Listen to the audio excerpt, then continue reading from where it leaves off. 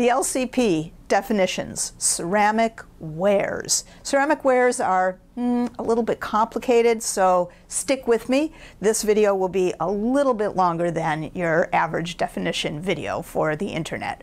The LCP defines ceramic wares. You can go to the glossary at the top of the navigation bar, and you'll see that our definition encompasses the following three parts. A ceramic ware is a set of vessels that are made out of the same petrofabric, by which we mean the same clay source.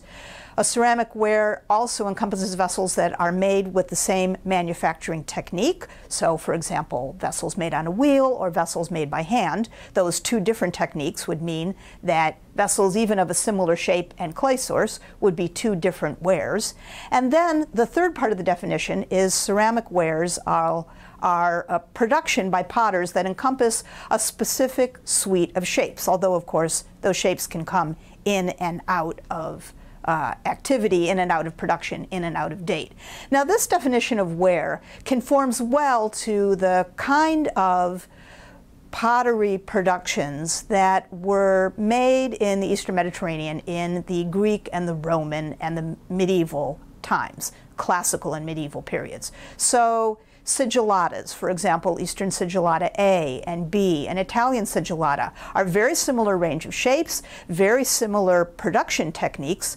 Why aren't they the same ware? Their clay source is different. Eastern sigillata A is made in the region of the Bay of Iskenderun in coastal Syria and southern Turkey. Eastern sigillata B is made in the region of Asia Minor around the area of the city of Ephesus, and Italian sigillata, of course, comes from Italy. So the clay sources are different, and that means that even though these are made with the similar manufacturing technique and suite of shapes, they don't have that first component, the same petrofabric. Now, that's the way that classical archaeologists and medieval archaeologists tend to define ware, but people who work in the periods of the Bronze Age and the Iron Age often use the term ware differently, and that's okay. That's okay. The LCP is really not about insisting on a specific mode of defining something. We're about suggesting. So a good example of how ware is used by some archaeologists in a way that doesn't conform to the mode of the LCP definition, but is still allowed on the LCP, is Tel el-Yehudiya ware. Tel el-Yehudiya ware is a kind of ceramic that's produced in the southernmost Levant and in Egypt in the middle of the second millennium BCE. And Tel el-Yehudiya ware is really, technically, a decorative technique. It's a technique where potters made a lot of punctuated impressions on pottery vessels of different shapes. Sometimes the same shapes wouldn't have this kind of decoration, sometimes it would, and potters all over the place did this, so that means they use different clay sources, and so technically speaking, Tel el-Yehudiya ware isn't a ware because all of these different potters use different clay sources. Nonetheless, many archaeologists who work in the Middle Bronze Age like to use the term because it's still meaningful for them. And that's all right. You'll find Tel el-Yehudiya ware is listed as one of the wares on the LCP.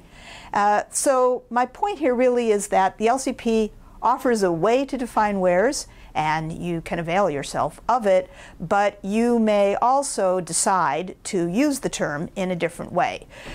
On the LCP ware page, you'll find a place to submit information about a macroscopic description, and hopefully soon we're going to be adding a box for you to define your ware. So how are you defining your ware in case the way that you're defining your ware doesn't actually conform to the suggested definition on the LCP? For additional definitions on the LCP, you can go to the glossary on the navigation bar, click on the tab, and a list will come down defining all of the terms that we use on the LCP.